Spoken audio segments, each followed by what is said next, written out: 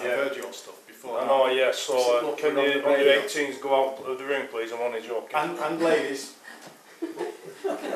So tell us a bit about how long you've been writing, what's the latest success? I've been writing since April 1996, I've been published since November 1996.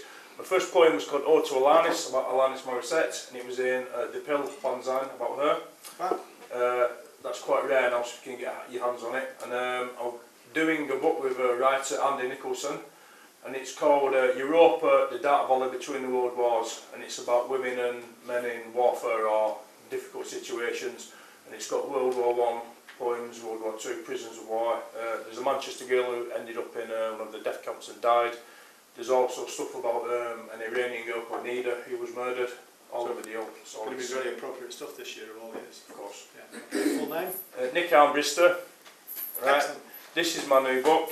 Right. It's called Well Tattooing My Butt.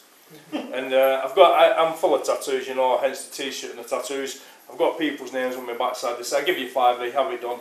Right. I get the tattoos for free. I actually buy beer. I get like 6 cans of beer with it, so I have a free drink on them. I don't tell them that though. Hey, don't come up to me with a £5 because you know what I'll do with it now. Right. This poem, if someone's not nice to you, you know, whatever, they steal your car or, I don't know, kick your dog, what do you want to do to them? Well, if you could do this to them, who would do it to them? You'll find out what it is.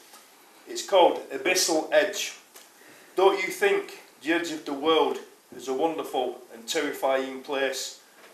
At no other place can you see such a defined end and beginning. Our world ends and the void begins.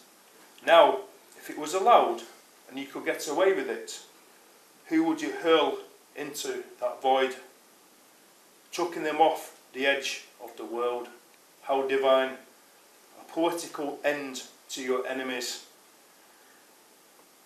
Imagine the laws of karma didn't apply, that you're doing the world a favour.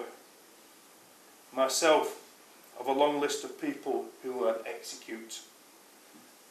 They would think long and hard about their crimes while falling off the edge of the world. No one would save them and they would fall forever. No mercy smacking into the ground. Thank you.